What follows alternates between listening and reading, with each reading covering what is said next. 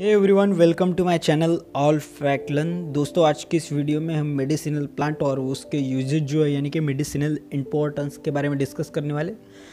तो पहला जो प्लांट है दोस्तों एलोवेरा। इसका जो कॉमन नेम है इसे कहा जाता है कोरफड़, और इसका जो मोस्ट यूज़ होने वाला पार्ट है वो है लीफ।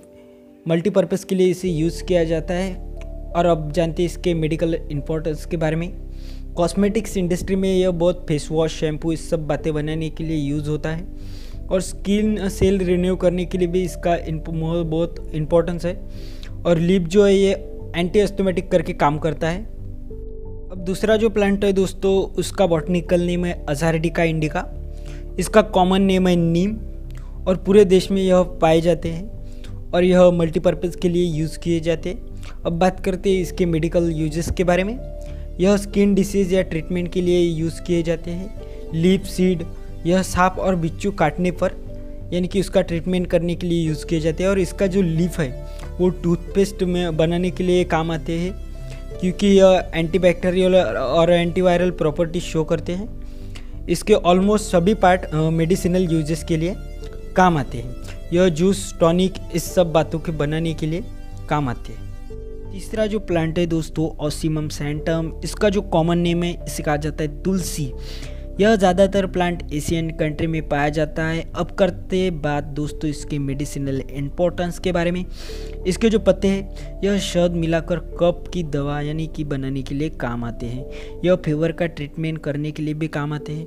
इसके जो पत्ते जो है गैस्ट्रिक डिसऑर्डर दूर करने में मदद करते हैं। लीव्स, रूट और स्टेम, इस सब बातों का यानी कि जो टोटल होल प्लांट है यह मॉस्किटो बाइट ऑयल बनाने के लिए काम आती है। चौथा जो प्लांट है दोस्तों इसका बॉटनिकल नेम है इम्बिलिका ऑफिसिनालिस। कॉमन नेम जो इसे आंवला कहा जाता है। यह विटामिन सी से भरपूर उत्पन्न है। यह पेड़ यानी कि मेनी मेडिसिनल यूजेस के लिए यूज़ होता है। और इसका मेडिसिनल इंपॉर्टेंस के बारे में अब हम डिस्कस करते हैं। यह एंटीबैक्टीरियल और एंटीवायरल प्रॉपर्टी शो करता है। यह डैंड्रफ वॉश करने के लिए मदद करता है, और इसीलिए यह शैम्पू, डाइज में ज़्यादातर यूज़ होता है। और अगर इसके डेली खाने में अगर हम इस बात को यूज़ करते हैं तो ब्लड प्यूरिफिकेशन और डाइजेशन के लिए बहुत मदद करता है। यह टॉनिक और मुरब्बा बनाने के लिए काम आते हैं दोस्तों।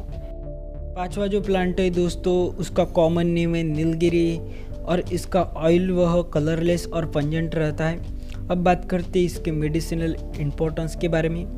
ऑयल ज़्यादातर मेडिसिनली यूज़ किया जाता है। यह एज ए एंटीसेप्टिक भी यूज़ होता है। यह ऑयल स्किन ट्रीटमेंट के लिए भी यूज़ किया जाता है। यह ऑयल मलेरिया फीवर के ट्रीटमेंट के लिए ज़्यादातर यूज़ होता है, और इसका ऑयल थ्रोट डिसीज़ भी दूर करने में मदद करता है। दोस्तों, उम्मीद करता हूँ आपको वीडियो अच्छी लगी होंगी। अच्छी लगी तो लाइक, शेयर एंड सब्सक्राइब करना ना भूलें, और बेल आइकन को हिट कर दे ताकि आने वाली लेटेस्ट से लेटेस्ट वीडियो के लेटेस्ट अपडेट आपको मिलती रहे। और कमेंट सेक्शन में बताइए दोस्तों कि आपको वीडियो कैसा लगा। थैंक यू दोस्तों।